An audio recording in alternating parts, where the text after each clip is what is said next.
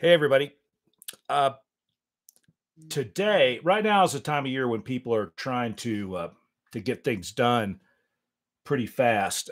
Tour season's on us. There are people that are trying to book accommodations and things like that. Hopefully, most of you've already finished that process. But there was a team this morning, Pygmy Pony, that asked a good question. Mike of Pygmy Pony said, "Do you have any preferred accommodations?" And he asked specifically about Pocatello, but I think the general question is in some places, we recommend that you stay with certain people. In other places, we don't say anything about it.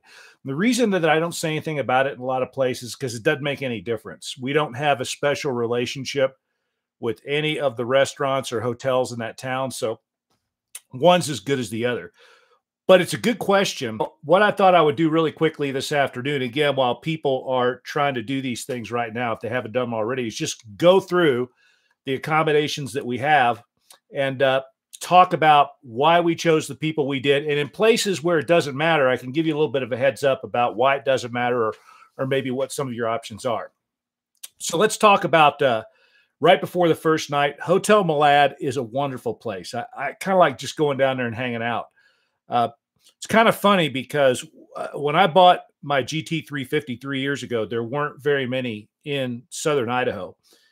And a couple of days after I bought it, I had to drive down there for some reason. It might have been just to go down there to talk to him to make sure that we were good to go for the tour of Idaho.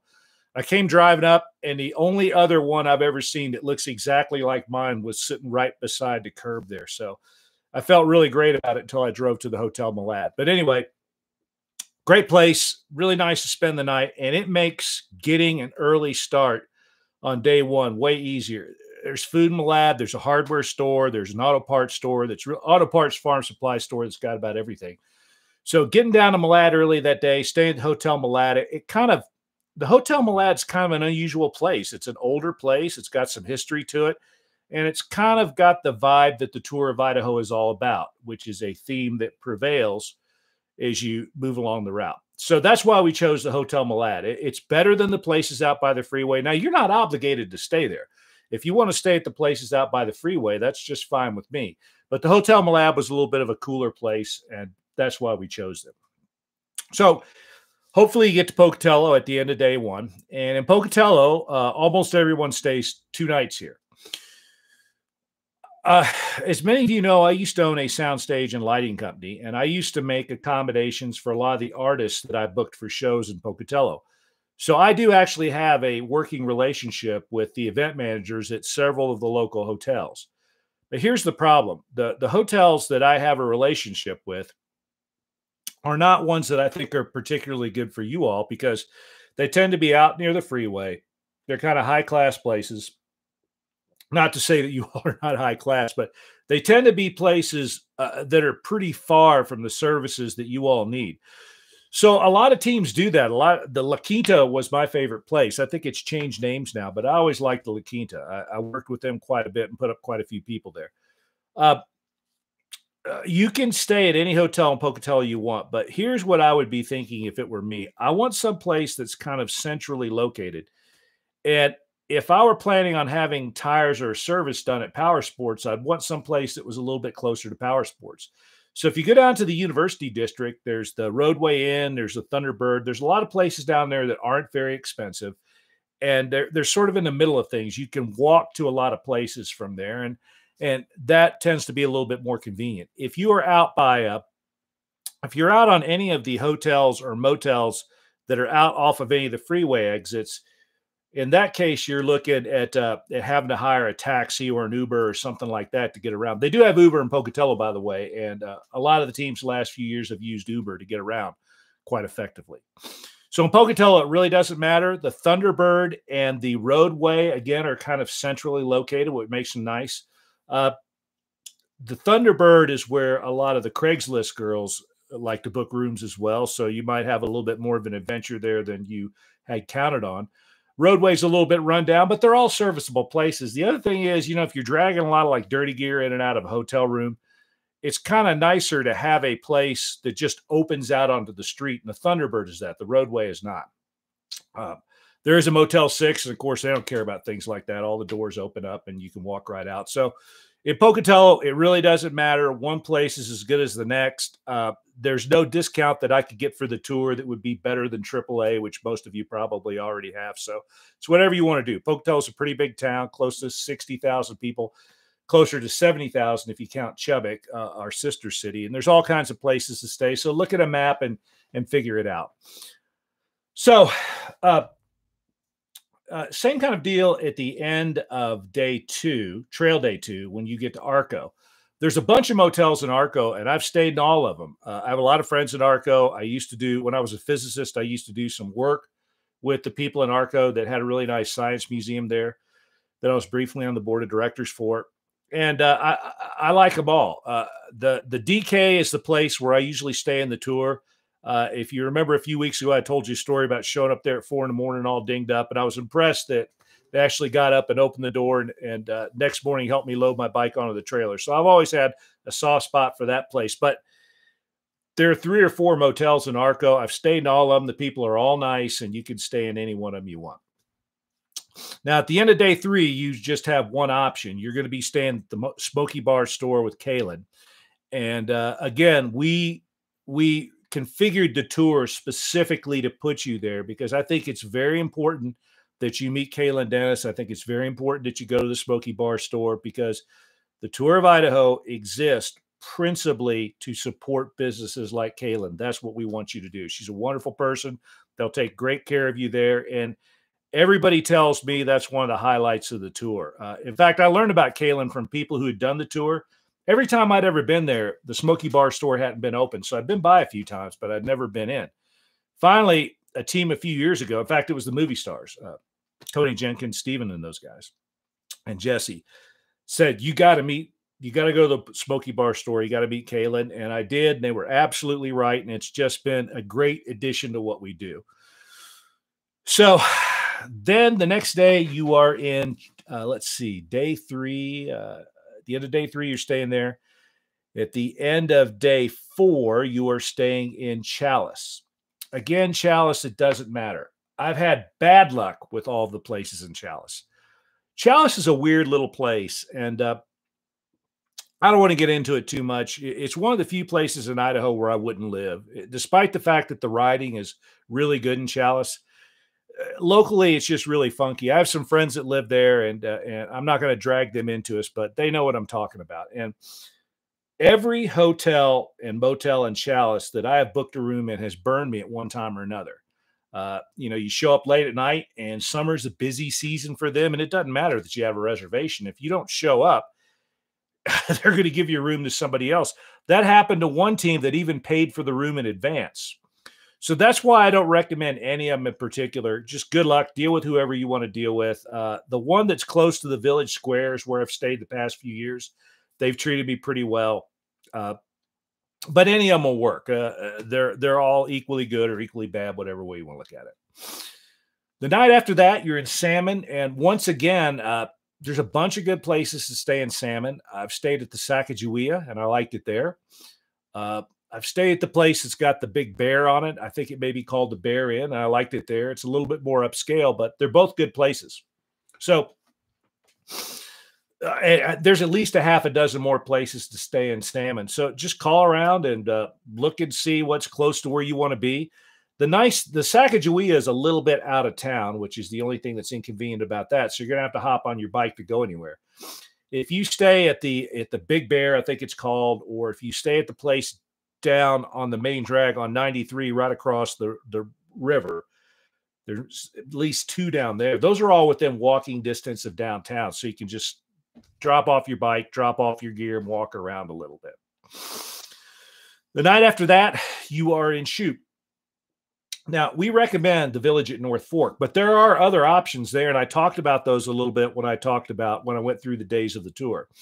The Village at North Fork has always treated us and riders extremely well, but there's a place just down the road called the Wagon Hammer that's owned by a guy that rides dirt bikes, Wagon Hammer Mike, nice guy.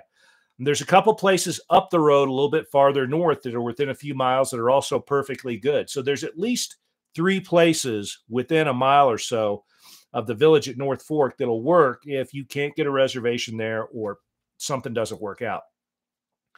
I really like the Village at North Fork because everything is all kind of right there that you need. So at the Wagon Hammer, for instance, I don't think they have hot food, so you're going to have to go up to the Village at North Fork to eat. The other place does have hot food. They have a Dynamite Pizzeria at the other place that's a few miles north. And there are even some other places there. I see signs along the road all the time that says, bunks $45 or something like that. So there's a bunch of options that you have there, and you can get on Google and you can find them all. But if you absolutely get hung up and you're a 2020 team, PM me and I'll look up some addresses for you. But again, the Village at North Fork is actually preferred there because they've been so nice to us. Um, After that, you run into this issue where you're going across day 7 and you end up going to Elk City and then Lowell. Now, the lady at Lowell has been a little difficult to get to because of the pandemic. She hasn't been there a lot, but I understand she is there, and you just have to keep calling until you get her. I don't know that leaving messages does any good in a lot of those small businesses like that. I think you just have to keep calling until you get somebody. But there are other options. As I said when I was talking about the tour a couple of PBR Mondays ago, when you get to Lowell, it's okay to stay at Elk City. If you don't want to go all the way to Lowell, stay at Elk City. It just means you got to get up even earlier the next day. But there's a nice place. There used to be 2 places in Elk City. I think it's down to 1 now. You could also stay at Kuski if you wanted to. Kuski's just fine. It just means that you're probably going to alter your route out of Elk City a little bit. You're going to want to take some of those roads that'll take you more towards Kuski so you don't burn up a lot of gas. And at Kuski, if you stay there, you're going to have a 25-mile drone up Highway 12 to get back to Lowell. But no one's going to ding you if you do that. That's, you might want to tell me in advance that's what you're going to do. But if you want to stay in Kuski, that's okay. But the very best plan is to get fuel as much as you can carry at Elk City and then get to Lowell and stay in the little restaurant that's there at Lowell. That'll make the next day a lot easier. The day after that, you're staying at Loxa Lodge. And as I said before, it's a wonderful place, but it's incredibly difficult to get a reservation there. The other thing is that over holiday weekends, sometimes they require at least 2 nights. So I put up a thread on the Tour of Idaho forum a couple of days ago called 2020 Logistics. And I understand a couple of you have had to make 2 nights worth of reservations. Go to that thread if you have to. And if there's teams out every day, and there's probably a team behind you or ahead of you that you can work with on this whole reservation process. And the thing that would be nice is if you all cooperated on that so that, you can share the cost and it may make it possible for someone to get in that can't get in there now if you're holding a reservation for a night that you're not going to use. The night after that, the place that we recommend, and we feel strongly enough about it that we've made it a challenge point, is the Ryan Hotel. Donna is a legend, a tour legend. Everybody loves Donna. You may not meet her, you may meet her daughter, but occasionally the Ryan is full. And if the Ryan's full, you can stay someplace else, and I'll waive that challenge point in that event if the Ryan is full. We'll come up with something for you to do to make it up or waive it. But stay at the Ryan if you can. Again, Donna is someone that I want you to meet. This is a tour of Idaho. It's not just, I want to ride my dirt bike as fast as I can down a bunch of trails. No, the idea is you are meeting and talking to people on the way. You're getting a sense of the geology, the geography, the history, the kind of people that live here. And the people that we send you to all represent, I think, a certain type of vibe that when you put them all together makes up this really unique place called Idaho. Idaho is like no place else I've ever lived. I love it here. I'm never going to leave. And I want you to understand why I feel the way I do about it. And meeting all these people and staying in some of these places will help you with that. Then finally, the final night, there's a place that I talked about last PBR Monday. It's called the Eagle's Nest, and it's up in Priest River. It's pretty close to Sundance. So if you ride down out of Sundance and you take the quickest way back down to Priest River, which is on a paved road, you can be there in 20 or 25 minutes from Sundance. That's a good place for people that are coming to pick you up to get there. Alternatively, you can ride into Sandpoint, but that's a pretty good little drone down the slab if you're going to ride from Sundance down to Priest River, then take the highway, I think it's 2, over to Sandpoint. So my plan is always, and when I used to shuttle people, I would tell them, I will meet you at the Eagle's Nest. You don't have to stay there, but there's a restaurant right across the street, and there's a big parking lot there. So have all your stuff there, and that's where I'll pick you up. So that's it. That's the reason I chose the places that I did choose. And there's wide agreement with me in all these places that they're pretty cool places to stay. So in the places where we make a recommendation, there's a reason for it. If it doesn't work out, that's okay. You don't have to stay at the Hotel Milan. You don't have to stay with Donna. You do have to stay with Kayla, or else you're sleeping with the bears in the woods. But excuse me, it's not COVID-19. It's seasonal allergies. I was outside working all day today. There's good reasons to stay in those places, though. You should try if you can. So that's about it. I wanted to get on this accommodations thing as quickly as possible. Mike and Pygmy Pony, thanks for your question. And I started to place a thread in the forum specifically so people can get on and maybe do a little bit of horse trading in these accommodations if they need to. I've also heard of people using Airbnb to get accommodations. A couple of years ago, I told the team, there is no way you are getting accommodations in Chalice during the Braun Brothers reunion. And they found an Airbnb. Now, I think they paid through the nose for it, but it worked. All right, that's about it. Got to get out of here. Kids are coming home in a few minutes, and Daddy's got to cook dinner. But I wanted to answer that question as quickly as possible. Please keep questions like that coming. Now that we have the teams and it's all serious and it's for real, I will do everything I can to answer your questions as quickly as possible. Before the declaration date passes, there's all kinds of background gack and catter and stuff from people that aren't serious. And those people can just go read the website and discern from it what they can. But once we determine that this is real, you're actually going to come here and you've done jump through all the hoops that we ask you to jump through, which frankly are deliberate because we want to see who's serious. Once you've done all that, I'm going to try to answer your questions as quickly as possible and get you the best information I can. Sometimes it might be go back and read this page, but I'll respond to all of your queries as quickly as I can. All right.